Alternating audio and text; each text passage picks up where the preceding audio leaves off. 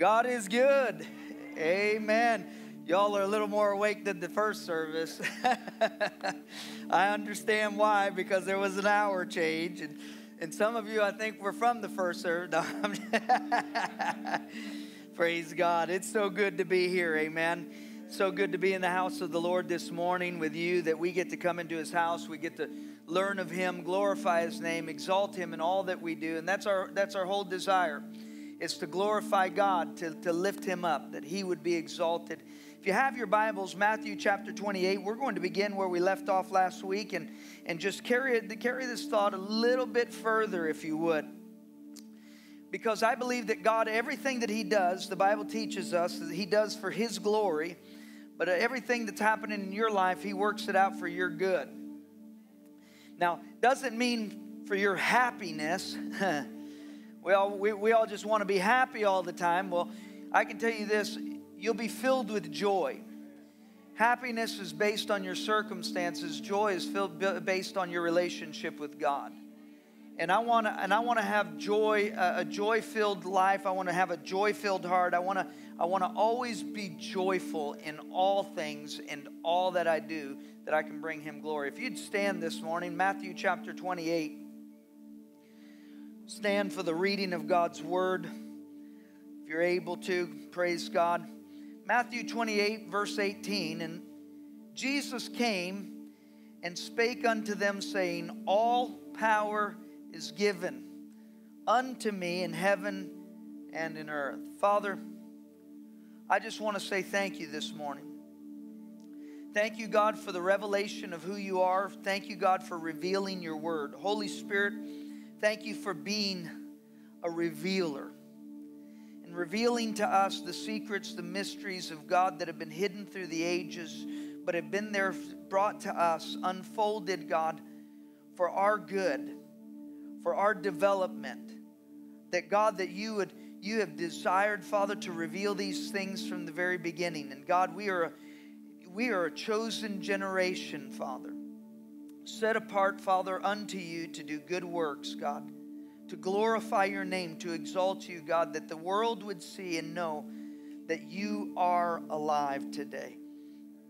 Moving and ministering, touching, healing your people, God. We give you all the praise, all the glory, and all the honor. In Jesus' mighty name, amen. Amen. Look at somebody before you're seated and tell them you're so glad they're here. Praise God. Praise God.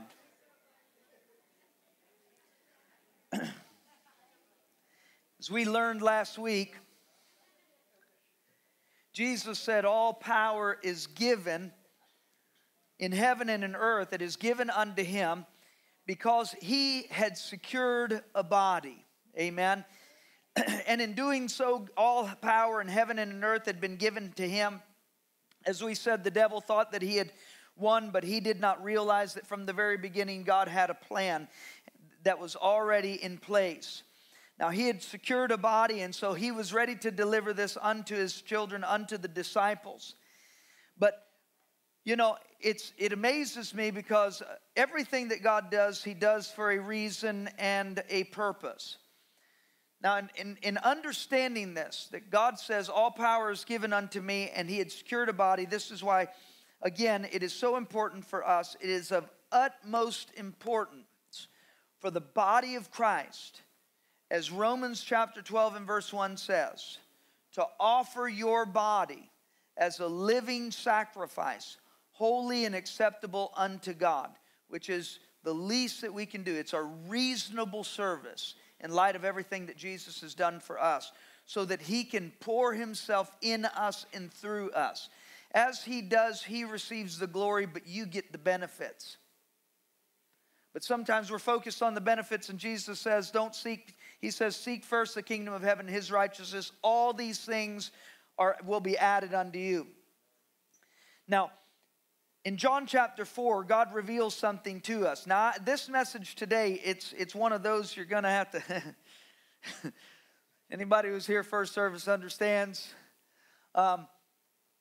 Feels like when you go to the doctor's office. How many of you like going to the doctor's office? Nobody likes going. And many times we don't like going to the doctor's office because we already know what he's going to tell us, huh? Yeah, we don't like to hear it, amen? Well, this might be one of those messages that rides right along those lines. We don't like to come because, oh my, he's going to tell us what we already know. But John chapter 4, verse 23, he says, "But the hour comes and now is, when the true worshipers shall worship the Father in spirit and in truth. For the Father seeks such to worship him. God is a spirit, and they that worship him must worship him in spirit and in truth." That word "must" means that this is a spiritual law. The only way that we can truly worship God is when the Spirit is worshiping God.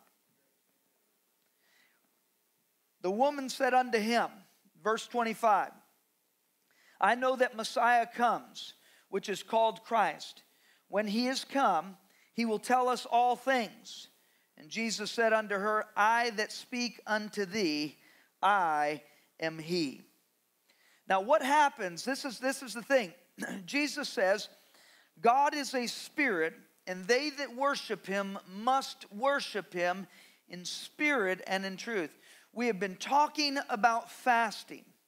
And fasting really is in obedience with the Word of God, and it's not to be abused because we can take fasting and what it's meant for and abuse it, and then it doesn't mean what it meant anymore. Just like everything, we humans, we're good at things like that. Taking something that was meant for good and then turning it around and then abusing it. The Pharisees were known for this. That's why the Pharisees said, we fast twice a week. And they were talking about their pompous pride and how they did it, and they used it for their own glory, not really for the glory of God. So we know that God is a spirit, and they that worship him must worship him in spirit and in truth.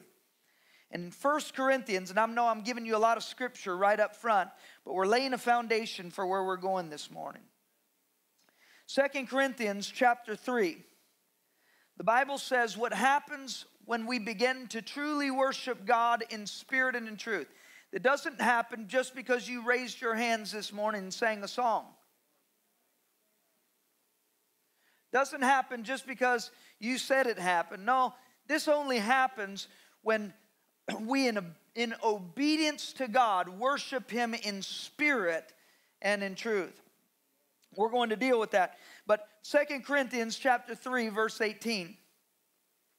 He says, "But we all with open face, beholding as in a glass the glory of the Lord, are changed into the same image from glory to glory, even as by the Spirit of the Lord." In other words, when we begin to really worship God in spirit and in truth, what we do is, in the Spirit, I behold God face to face. And as a result, I'm being changed into his likeness. I am becoming like Jesus Christ. I am truly, my will is fading away. My desires are fading away.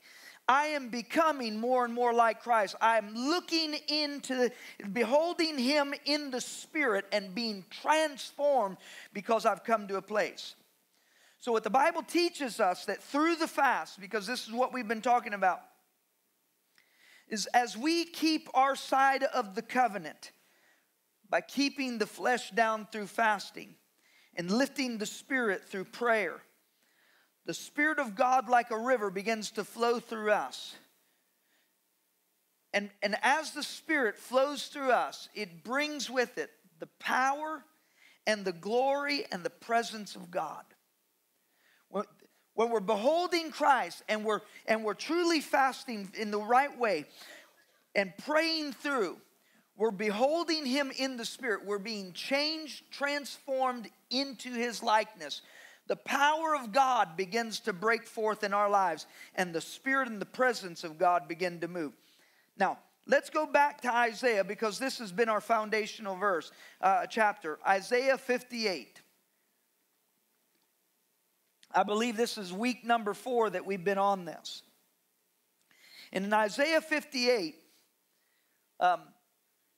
so powerful that, and I thank God for the fast that He's given us. I thank God for fasting. And we're going to realize a little bit more why, but it's very needful for the human being. Because God doesn't just give us things just to give us things. But Isaiah 58 and verse 8 begins with a little word, then. That word then is indicating that something came before it. So then it means after. After what? After verses 6 and 7 that we've already dealt with. After the yoke of the flesh has been broken through fasting. Then this is what happens. It says, then shall your light break forth as the morning. Now the Bible teaches us in John chapter 1 and verse 4 that Jesus Christ, the Bible says, in Him was life, and that life was the light of men. Now, you have to understand that Jesus, in Him was life. He is antecedent to all things.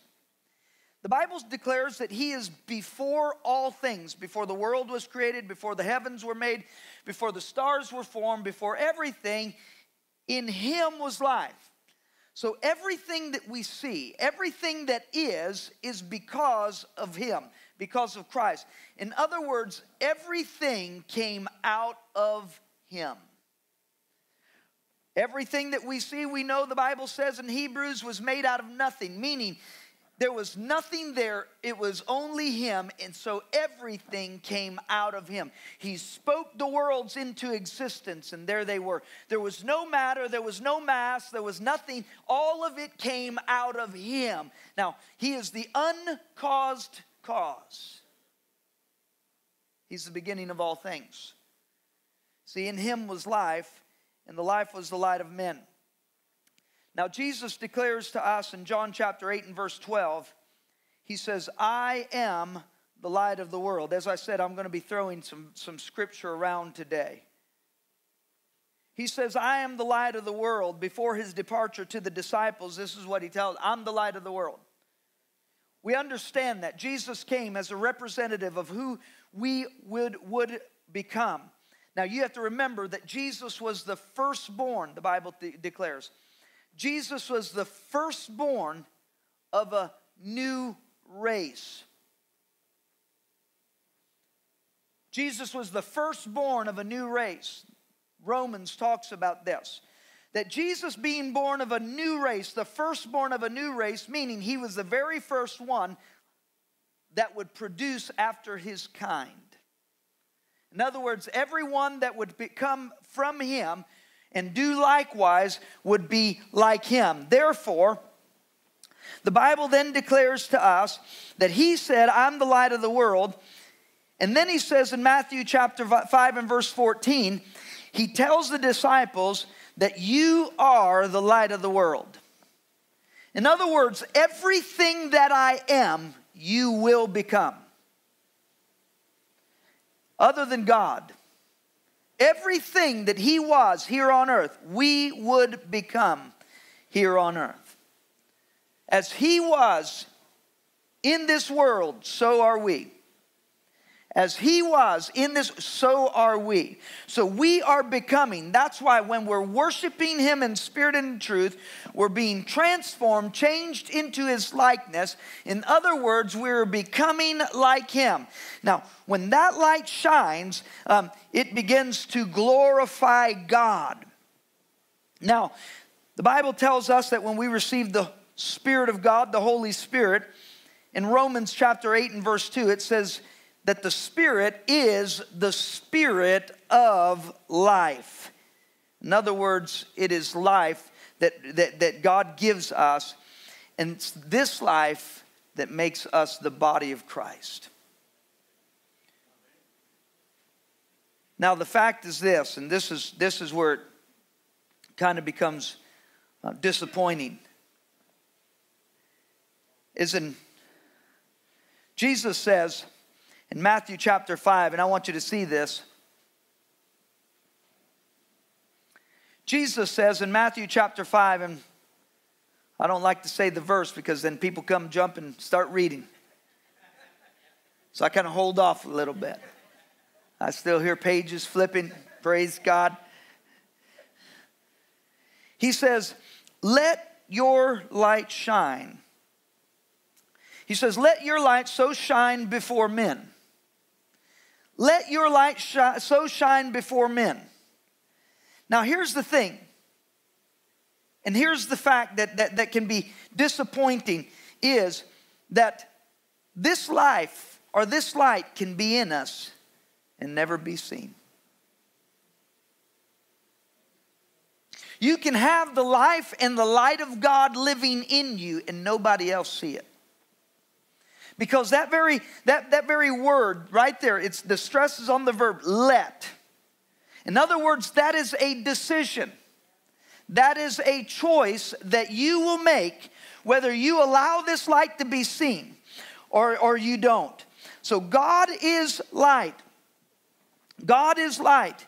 So he says, let your light shine before men. So our only source of light is God within us.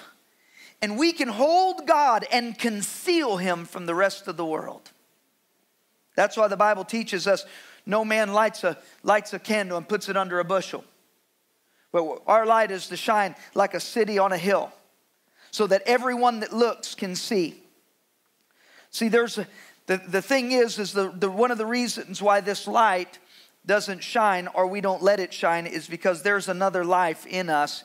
And we've dealt with this, but it is the life of the flesh.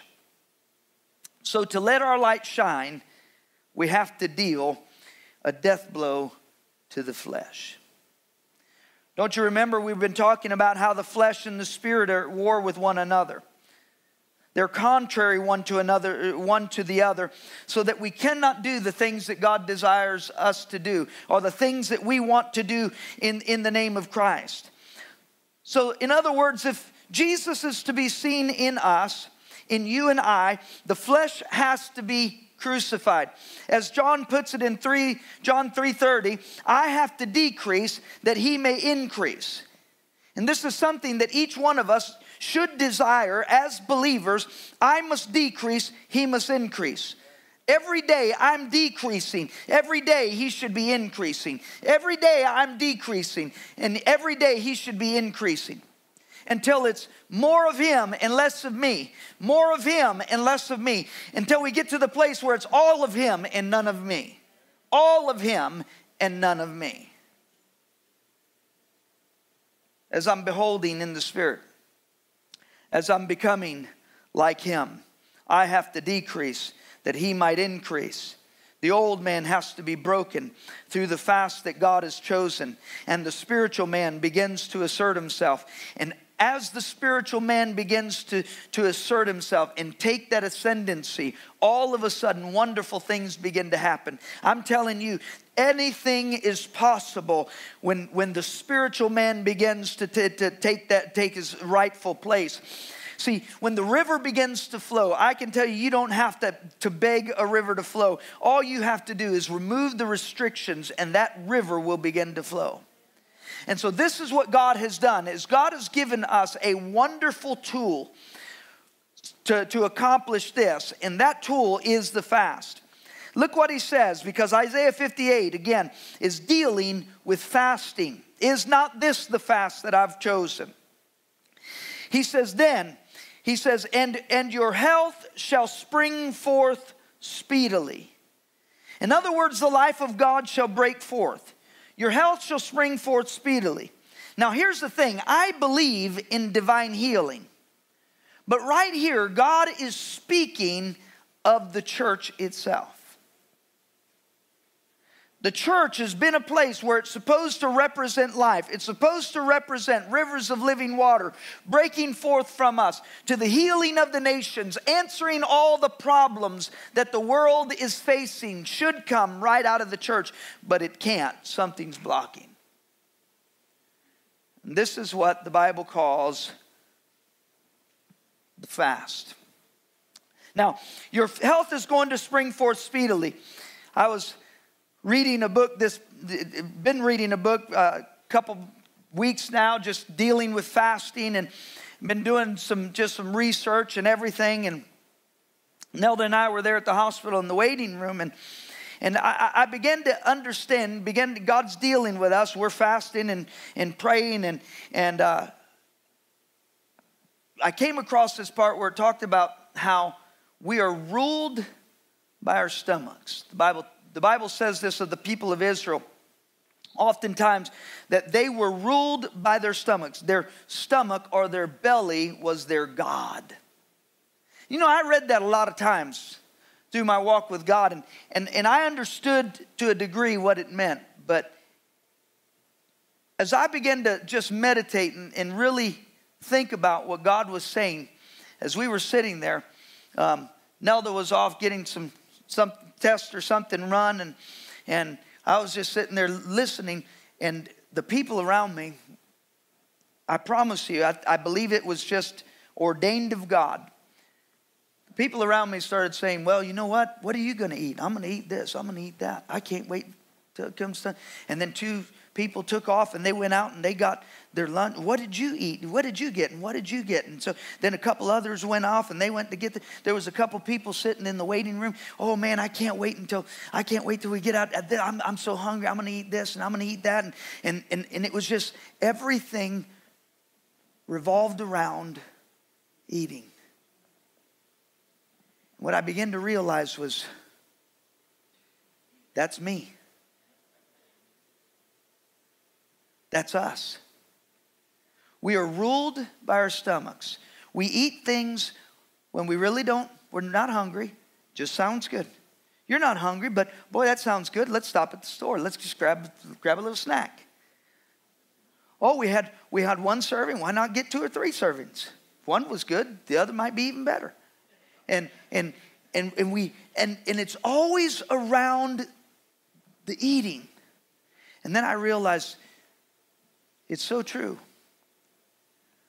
We don't understand what fasting really is and how fasting helps us.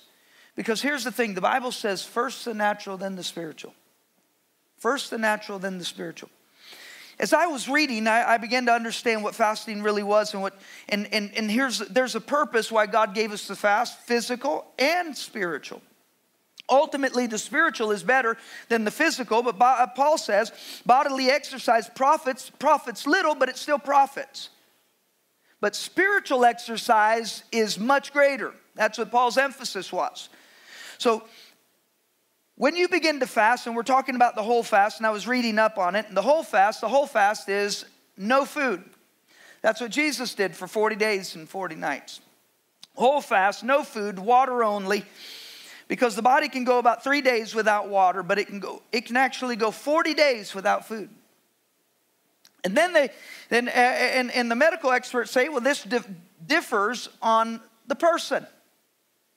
So what happens is when you begin to fast, and a complete fast is in the first week, you get headaches and other things because the toxins are coming out of your blood, out of your mind, and out of your body. And between week 1 and week 2, the body is burning off all of the extra stuff, fecal matter and stuff that's in our stomach. We don't like to hear about that stuff. At any given time, a human being can have upwards of 25 plus pounds of fecal matter in their intestines. We don't.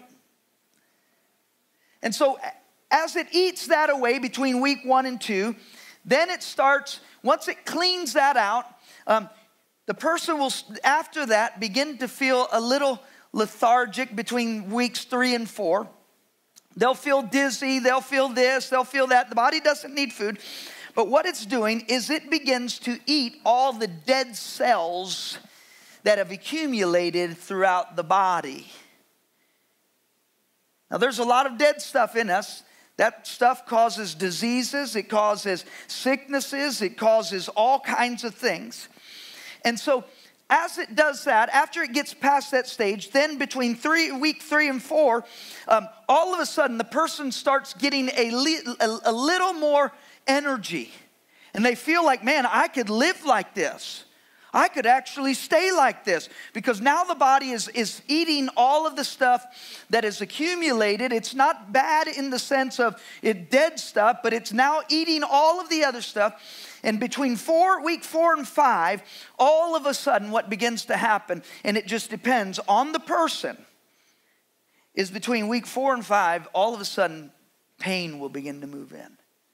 And they said, now this pain is a different type of pain, and when you've reached this point, now what's happening is the body begins to eat on the living tissue, the good stuff. And it's at that point you know you've reached the place where you've reset your body.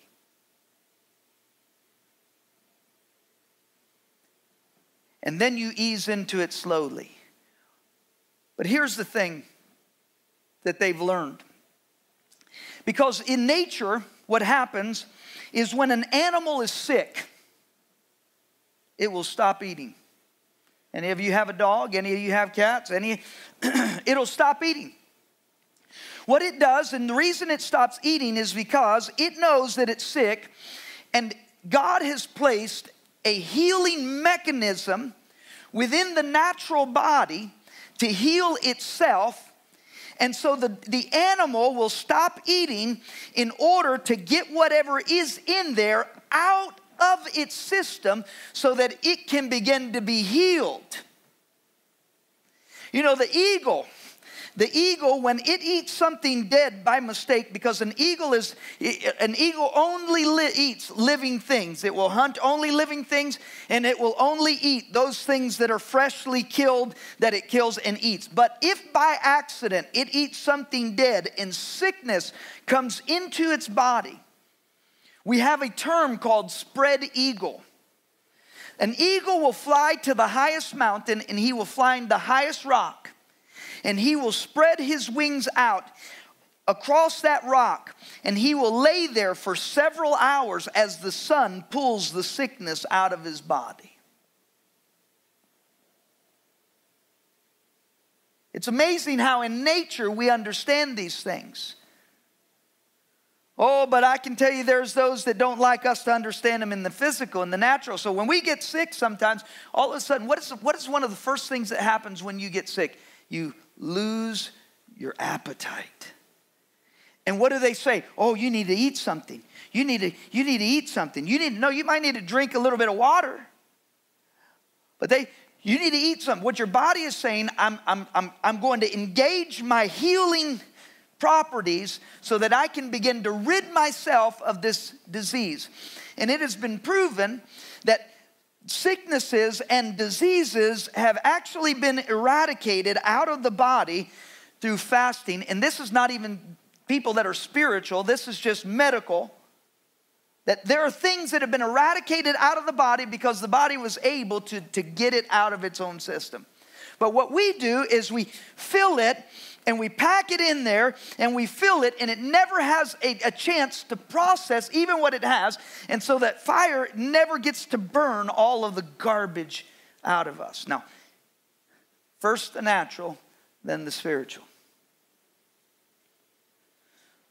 So God has given us the fast as the body of Christ because he desires for us to be efficient. He expects for us to be ready.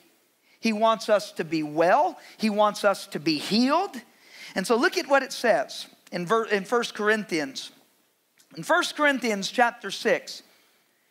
It's a powerful thing that God has given us through the fast. That God has given it to us for physical means.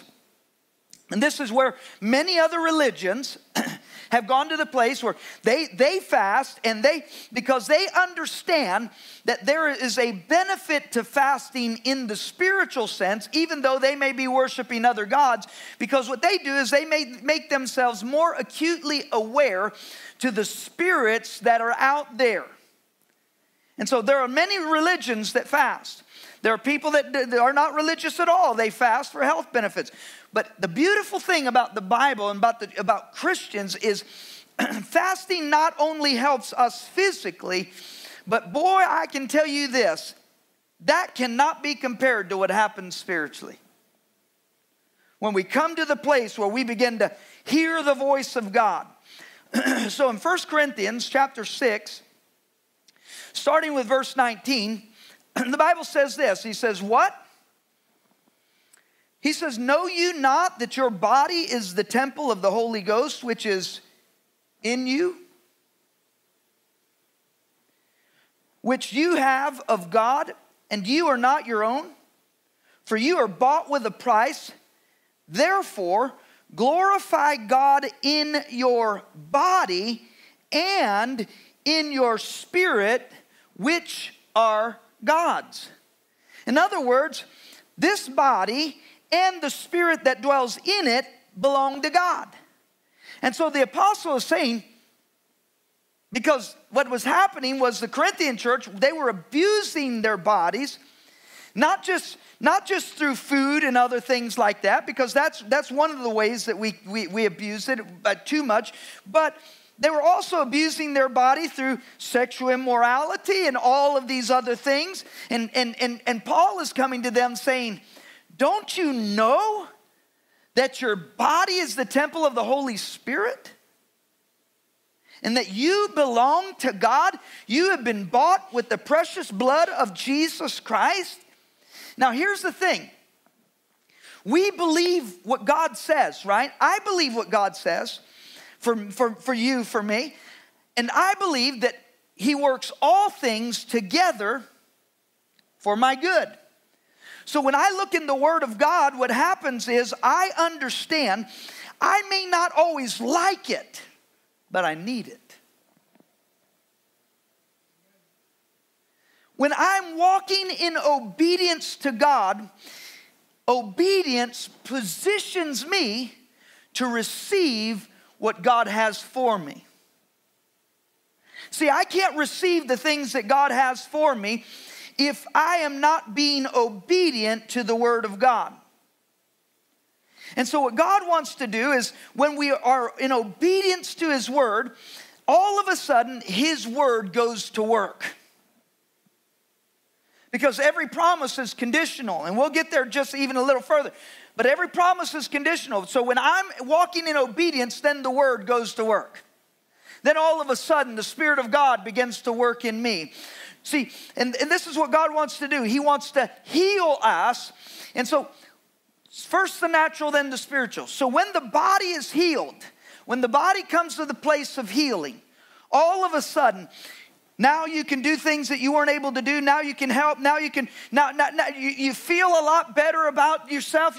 And here's the thing. I'm not saying we shouldn't enjoy food. I'm not saying that at all. The Bible says He was taking them into a land of flowing with milk and honey. So there's a time and a place to enjoy the things that God has given us. There's a time to celebrate. There's a time I believe to fast, and there's a time to feast. There's times for everything. But these things are still not to be abused. And it doesn't mean that everybody's going to have a chiseled body and, we're all going to walk around with it. It's not that. But we can glorify God in the way that we live, or we can not glorify God. So once the body's healed, all of a sudden you're able to do things that you weren't able to do. All of a sudden you feel better. All of a sudden things begin to change, and it's just kind of like, man, if I would have known this, well, now you do. So now then the spiritual. When we get the body healed, the body of Christ will heal everything that it touches and everywhere that it goes. You see, how can I bring healing when I'm the one that's spiritually sick? I can't give you what I don't have. If I don't have a relationship with God, how can I give you a relationship? How can I show you? How can I let my light shine if my light isn't shining? How can I allow those things to happen in my life if I'm not being obedient to God and first doing the things that He's asked me to do? As I said, I don't always like it, but I know that it's right, and I know that I need to do it. So when we're sick, the Bible tells us when we're sick, we need to come to God and ask for healing, but we need to put ourselves in a place. The Bible says that when the sick were brought to Christ, He healed every single one of them. There were times the demon-possessed were delivered. The sick were healed. All of a sudden, mental health was being done away. They brought them to him. Every one of them were healed and sent home whole and made well. And Jesus said, greater things would you do than I've done. As I said, I still believe in divine healing. But God has got to get it in us and through us before he can ever put it into this world. Because as we said last week, we are the body of Christ. And God desires everything that he does through his body. A body thou hast prepared for me. Romans chapter 8 says this. Because again, Jesus healed those that were brought to him. And we being the body of Christ, this is what Jesus was saying is, the same things I'm doing, you will do also. Romans 8 verse 11, it says, but if the spirit of him that raised up Jesus from the dead dwell in you, he, meaning the Spirit of God, that raised up Christ from the dead shall also quicken your mortal bodies by his Spirit that dwells in you. So in other words, that same Spirit that raised Jesus from the dead will quicken or make alive our bodies. We all of a sudden are aware of the Spirit and the presence of God. Remember, worshiping God in spirit and in truth. All of a sudden, I am made aware because the Spirit of God he's living in me. I'm made aware of the presence of God now. Something that I wasn't aware of before I came to know Jesus Christ was the Spirit of God, the presence of God flowed. And if we're not careful, what happens is we degenerate back into that place where we become dull in our senses, the Bible says, that we no longer sense the presence of God. We sear the consciences with a hot iron. So we fall back into the places. Now hear me. Most sickness, spiritual, physical, mental, is caused by tension, depression, and here's selfishness. Because for the most part, tension and all of these things is produced by selfishness. And why? Because for the most part, these are a product of disobedience. See, God doesn't change his word for anyone. The Bible says that he's the same yesterday, today, and forever. And so God doesn't change, and God doesn't have to use anyone that does not fit the criteria, that does not want to be a part of it. God is not going to force you and me. He will only bring us in as we want to be brought in. Jesus sat on the mountain, the Bible says, looked over Jerusalem, and he says these words over Jerusalem. He says, how many times have I wanted to bring you under my wings as a mother hen brings her chicks, but you would not. How many times have I wanted to bring you and protect you and keep you from your enemies? How many times have I wanted to heal you and break the curse over you? But I'm not here to force you, but you would not. I can only imagine what Jesus was feeling in that moment when he wanted to do something, but they would not. You know, it said that a laser beam, when it comes in contact with an object, a laser beam, if there's no resistance whatsoever, it will push that object at the speed of light through space. If there's no resistance. If there is resistance, that laser will push its way through and destroy whatever gets in its way. When we are obedient to God, what we do is we allow the Spirit of God to thrust us to places we've never been before. When we resist God, God begins to destroy those things in our lives. Oh, I know that. As I said, this is a doctor's visit this morning. We don't like to hear what the Word of God says. I like it when I can get into church and whoo, praise God.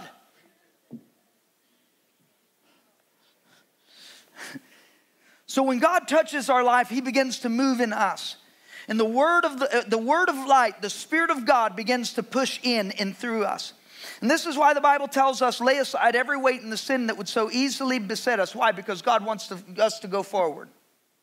Lay aside every weight and the sin that would so easily beset us, keeping your eyes on the author and finisher of your faith, Jesus Christ, who for the joy that was set before Him endured the cross, the shame. Why? Because He loved you. So God wants to push us forward. But the old man that is resisting has to die. And the Word of God does its work. And thank God for the fast, because the fast helps us. Look again, Isaiah chapter 58. This is what he says. This is what he says. So as we're walking in the Spirit, we're laying aside the weights and those things that would resist the presence and the power of God from being at work in our life. Because I can tell you this, I want the Word of God to work in me.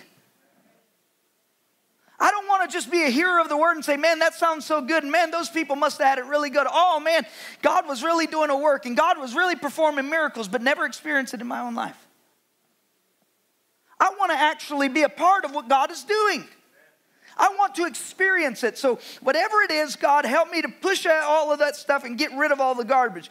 He says, your health shall spring forth speedily. Your righteousness, which is Jesus Christ, shall go before you, and the glory of the Lord shall be your reward. So God is saying, and this only works with the spirit man.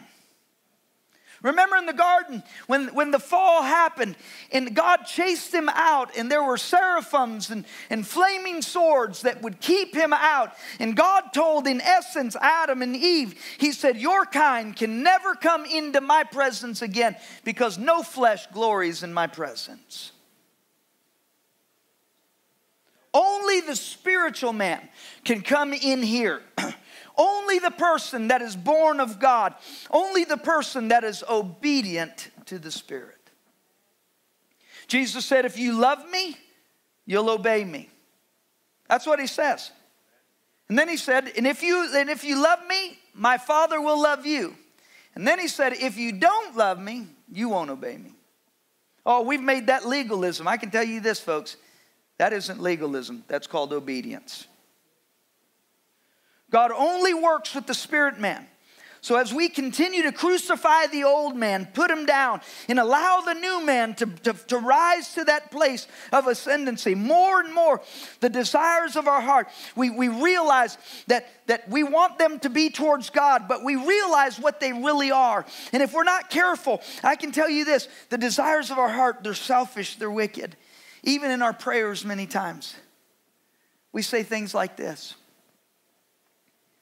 God, if, you can fill in the blank, if you'll heal me, if you'll meet this need, if you'll do, then I will, oh my will.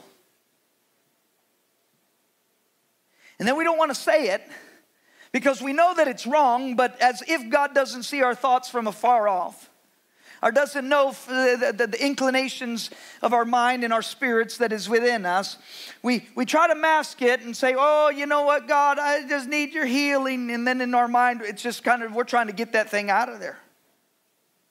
God, if you do it, I'll do it. I have this need, God. I have this need, which the Bible tells us, and we'll get there. Bring every need. But when's the last time we sat in the presence of God and asked God, God, what is it that you need?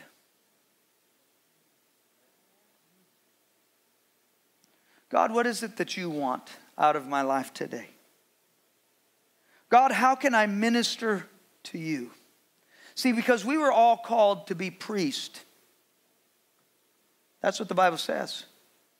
We were all called to be a priestly nation. That's what the Israelites were really called, to be a priestly nation. You know what the priests did? The priests were the mediators, in a sense. They ministered unto God, and God would minister to the people through them. See, but you and I are priests. We should be ministering to God. In other words, we should be coming before God and saying, God, what is your will? What is your desire for this people around me? What is your desire for my home? What is your desire for my family? What is your desire for my finances? What is your desire for... God, what is your desire? What is your desire? Listen what it says in Isaiah 58 and verse 9. He says this, because when we're walking in the Spirit, because God only speaks to the man of the Spirit, He says, then shall you call, and the Lord shall answer. You shall cry, and He shall say, here I am. If you take away from the midst of thee the yoke, and the putting forth of the finger, and the speaking of vanity. Think about this. He was saying in the beginning of this chapter, he was saying, you fast, if you fast as you do this day, and you expect your voice to be heard on high, he says, I'm not listening. So in the context of fasting, when we do it correctly, and I'm not saying God, everybody, no, you need to ease into a fast. If you plan on doing a 40-day complete fast, I'm telling you, you better ease into it. Unless God Himself spoke to you and said, let's do this, because you're going to be in a world of trouble. So He says this. He says, the Lord shall answer, and thou shalt cry, and He shall say, here I am. In other words, when the new creation that has been held in bondage, because these are the bands that need to be loosed. This is the yoke that needs to be broken. And the way I see it is the spiritual man has been held in a dungeon, in a prison, in chains, covered by brick and concrete. And what fasting does, and that concrete, those chains and those things are the flesh that has taken ascendancy, that when you want to pray, you can't pray because the flesh says, I'm too tired. When you want to do something spiritual and you don't, the flesh says no because I don't feel like doing that right now. I'll do it later, and we never get to it. And the flesh is always the one. And so when we begin to fast, what happens is the chains are broken. The concrete is busted up, and the spiritual man now can cry out to God. Because we have been praying in the flesh and not in the spirit. You know, God will hear us every time. But too often when we're praying in the flesh is trying to get its way. Trying to get its agenda across. Oh God, I just want to, God, I want this, and I want, and it's not, God, I need, it's, God, I just want to, and if I could just, and if I just had this, and God, if you would just do this in my life, as if God was the one to blame. You think not? Well, here's the thing. Here's a little test. You ever got mad at God for not answering your prayer? You had the ability to do it, and you could have done this, and you could have done that. And God's saying, that's the flesh. What about get to a place where we just call upon, not my will, but your will be done. The Bible says in Hebrews chapter 11, it was said of those, they were not looking for deliverance, but a better resurrection. In other words, they weren't looking to be set free from prisons. They weren't looking to be set free from the beast that was about to devour them. They weren't looking to be set free from those things that were coming against them. They just said, not my will, your will be done. Looking for a better resurrection. I'm here to do your will, O God. Would you come?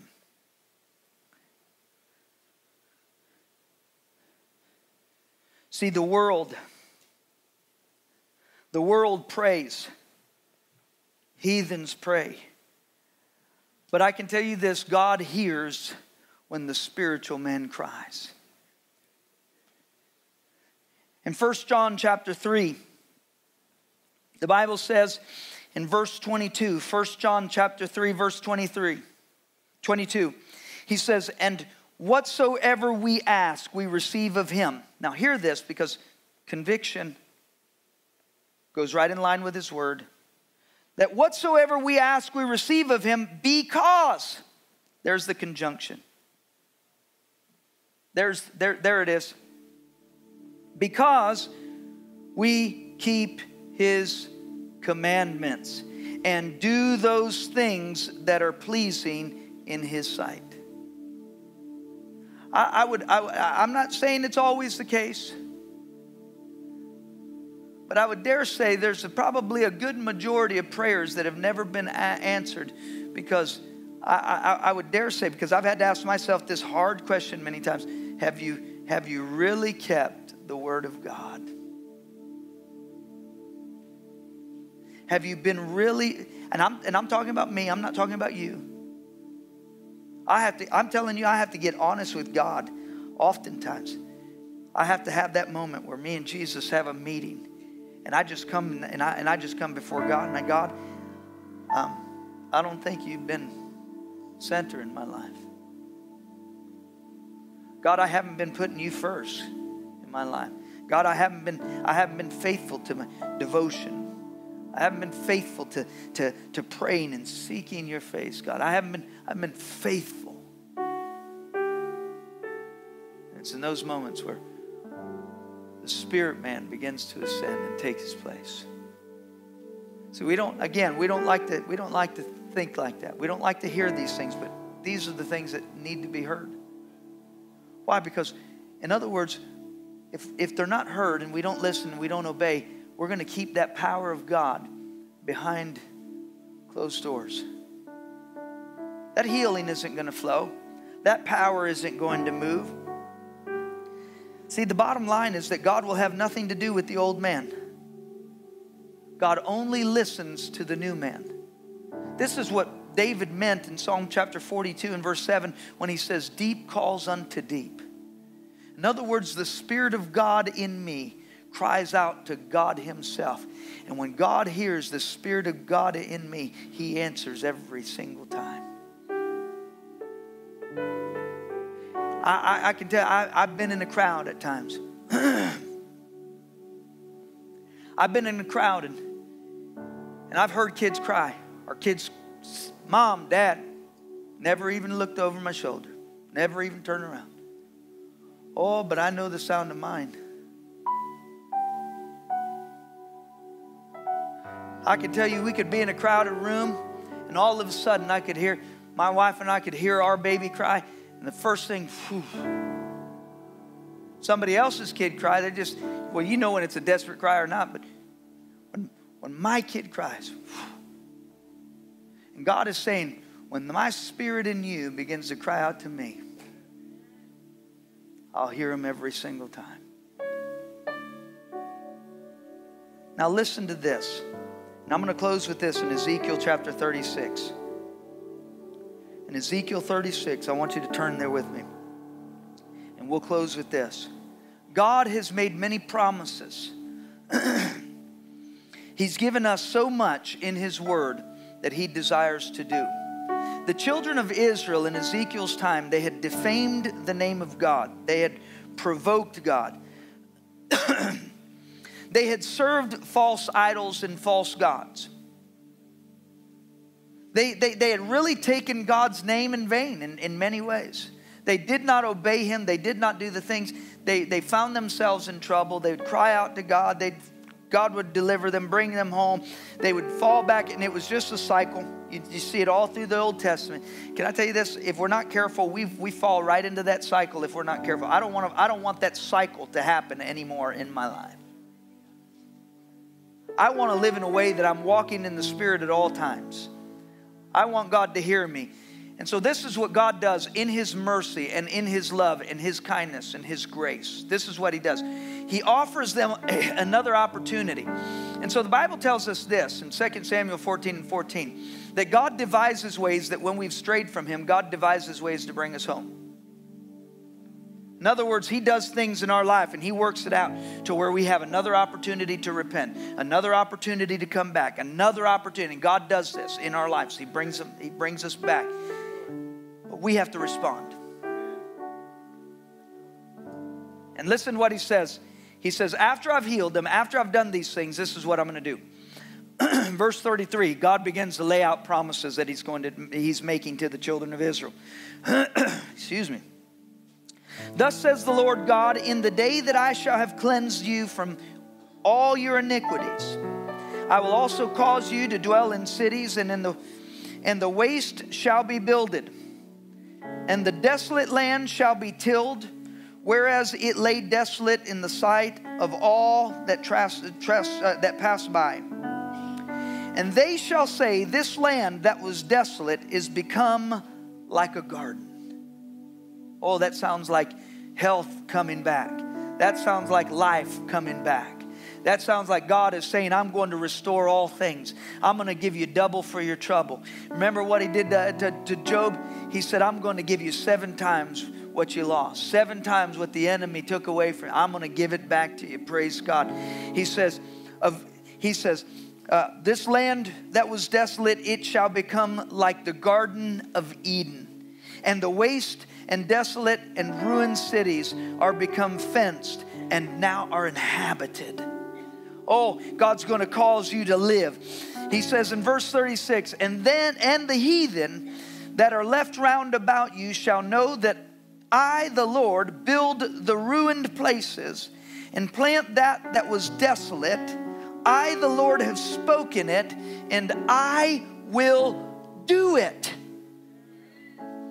Well, praise God.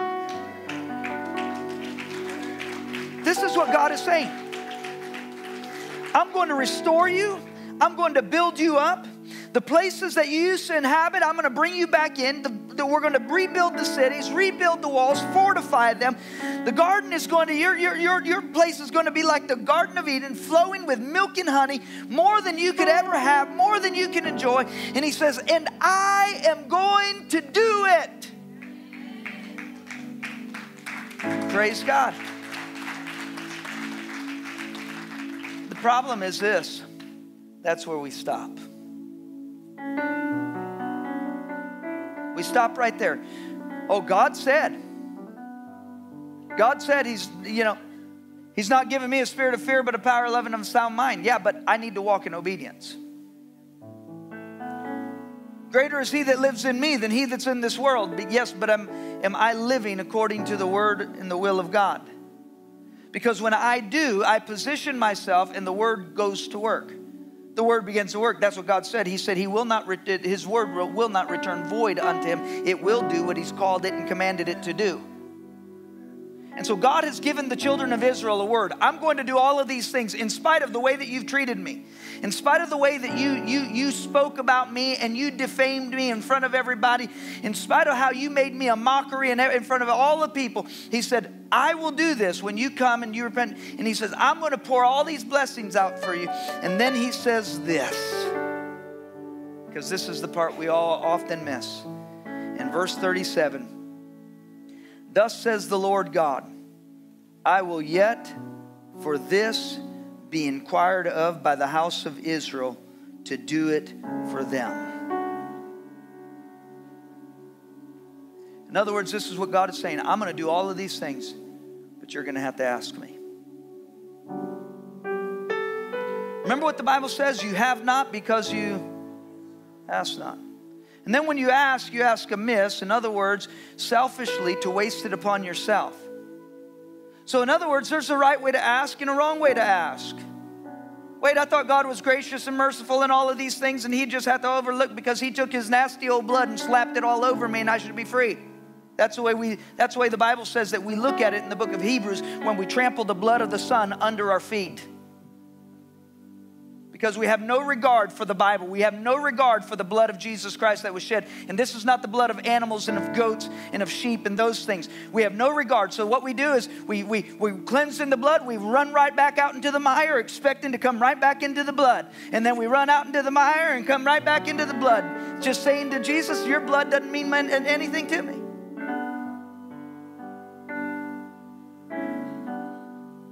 And he says this. He says, but for all these things, I'll yet be inquired of you. Somebody tells you and you know somebody has the answer to what you need. And it's like this.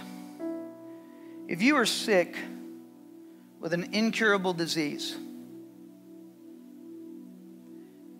and there was some kind of a remedy sitting before you in a box somewhere and you didn't know it, you'd die in your sickness. Why? Because you didn't ask.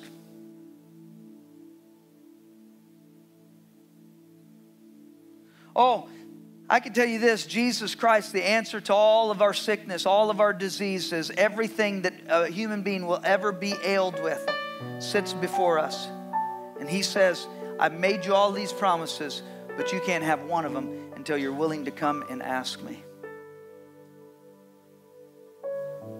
Oh, pride gets in the way. Oh, that self-life likes to get in the way. And God is saying, I've got everything you need. But for all of it, every promise, the Bible says, is yes and amen unto His children. But for all these things, you'll have to ask. Are we willing to ask? Are we ready to ask? Why do you think when we talk about coming to the Lord Jesus Christ, the Bible says we have to believe in our heart, confess with our mouth that Jesus Christ came, lived, He was God, He died on a cross, He was raised on the third day, ascended into heaven, seated at the right hand of the Father. We believe that in our heart, but we still have to confess it with our mouth and ask for forgiveness. And in asking for forgiveness, we receive the forgiveness of God. And He cleanses us. The Bible says He's faithful and just, cleanses us from all of our sins, washes us clean. Why? Because we believed, because we were in need. We asked, and His word went to work. It's the same thing with every promise that He has for us. God desires for us to come to Him. Would you stand? There have been many times where I looked at our little kids, and when they were young, they're off to college now, but when they were little, they'd frustrate themselves trying to fix something, trying to do something, trying to get this thing done. And sometimes you would come to them and you'd say, you know what, let me help you. And no, I can do it myself. See, that's sometimes the attitude that we have with God. I don't need your, I can do it myself.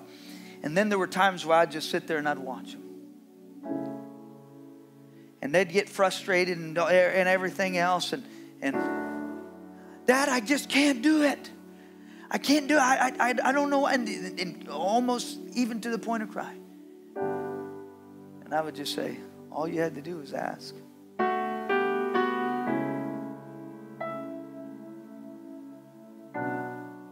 And seeing God is saying to you and me, all you had to do was ask. That's what He desires. If you're here this morning, first and foremost, and you don't know Jesus Christ as your personal Savior, you're watching online, you don't know Jesus Christ as your personal Savior, this is the first thing that we need to take care of. The Bible says this, that again, we believe in our heart, we confess with our mouth, Jesus Christ. Faithful, just, He forgives us of all of our sins, wipes the slate clean. You get a brand new start. And this is but the beginning of a lifelong relationship where you get to learn of this great Savior, your Maker, your Savior, your King. And what a joy it'll be as long as you continue to come to Him. If that's you and you'd say today, you know what, Pastor, and again, I'm going to say this. I didn't ask if you know about Jesus, because a lot of people know about Jesus, just like you can know about a person. You can know all about me. You can know where I'm from, where I was born. You can know where I live. But until you and I sit down and begin to really have a relationship and sit around a table and we begin to talk and both of us begin to open up and share our thoughts and our hearts with one another, we don't know each other. And a lot of people is taken to know Christ as, I've got a lot of information on Him, so I know Jesus. Well, that's not what I'm asking. Do you have a relationship with Jesus Christ?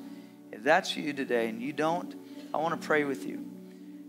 And what I'm going to do is I'm just going to ask those that are here at the church to pray with us. Because the Bible tells us that God sees the heart, not so much as hears the words. He sees the heart. And if that's you today and you want to accept and receive Jesus Christ as your Savior, I want you to pray this prayer with us. Would you pray, Father, forgive me because I am a sinner. Jesus, I know what you did on the cross for me. You gave your body to be broken open and your blood to be poured out for my sins. Forgive me. Jesus, be my Savior, my Lord, and my God. Holy Spirit, come and live in me. Empower me to live my life in a way that honors and pleases the Father. I ask it all in Jesus' mighty name. Amen. What I want to do in these next few moments, and I can tell you this, all of heaven is rejoicing for one person that truly came to the understanding in that relationship with God. It's as if heaven says, stop what you're doing and let's rejoice. So praise God. If that's you, I can tell you heaven is rejoicing because you made a decision to receive Jesus Christ as your personal Savior. But what we want to do in these next few moments is, I love coming to the altar. I think we should have an altar at our home. I like praying while I'm driving down the street, but I think that there should be a special place in your home that you go to and pray, and you get alone with God. What this altar is just a place where we come, we lay our burdens down, our hurts, our pains, our disappointments, our insufficiencies, our shortcomings. And we just come before God and we say, God, I can't do it. God, I need you. Remember, you have not because you ask not. And we just lay it down and we say, God, I give it to you. And I just need your strength. I need your forgiveness. I need your help. I need you, God, to use me. Make me usable. I want to be used by you. I want to glorify your name. God, I can tell you this. There are things in our lives that we may not be proud of. But I can tell you, God can help you overcome that. And God can help lift the burdens. God can help free you from whatever it is you are being bound by. So what I want to do in these next few moments, and if you're sick, if you have a need, as I said, we believe in divine healing. We believe in the power of God. We believe in deliverance. We believe in all of that. And if you feel the need to come up here for sickness, for any kind of a need, I want you to come up here because we're going to have somebody that's going to agree with you in prayer. And the Bible says that any two, as touching anything, asking God, He would do it in Jesus' name. And so we're going to agree with you according to the will of God. And I believe that God is going to do some great things. So in the next few moments, as we begin to worship, I want you just to come, and you can already come if you feel the Spirit of God moving on you. Father, right now, as we prepare our hearts, God, to come into this place and lay it all down, God, you know, Father, how many times, God, I've had to come to this altar. How many times, God, I've had to lay burdens down, hurts and pains and God, anxious thoughts, Lord. All of those things, God, I've had to de-burden myself time and time again. Father, inadequacies, things in my life, God, that just didn't glorify you, Father. I pray that, God, that we would understand the power of your altar, God. We would understand the power of prayer, God. That coming before you, Lord, and allowing you to move in our lives, God, I pray that, God, that you would break everything away. That, God, that once again, Lord, as your word declares, our health would begin to spring forth speedily, God. That, Father, physically and spiritually, God, you would begin to do a work. God, I pray, Father, against oppression, against depression, Father. I pray that, God, that your Spirit once again would set the captives free, God, today. For, Father, we are the body of Christ, and you said that we are the light of the world. And you declared unto us, God, lay hands on the sick and they shall recover. setting captives free, Father. Letting those, God, that have been held in bondage, God, but for the glory and the honor of your name, God.